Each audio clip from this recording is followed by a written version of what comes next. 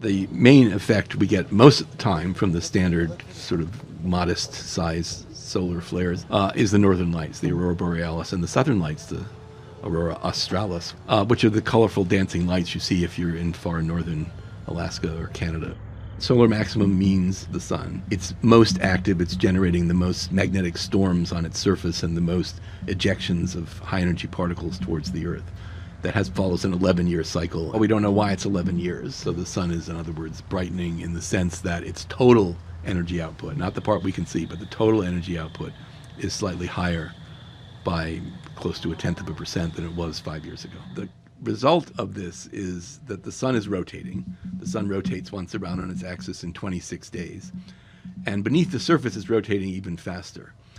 And the sun, of course, is very hot, so all the particles are charged.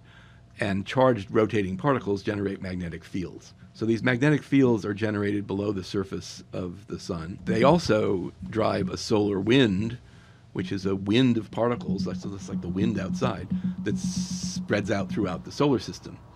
And they are, among other things, responsible for the northern lights, the Aurora Borealis, because when those charged particles hit the Earth's magnetic field, they spiral around the field and crash into the north magnetic pole, and that excites the air molecules to glow red and green and other colors.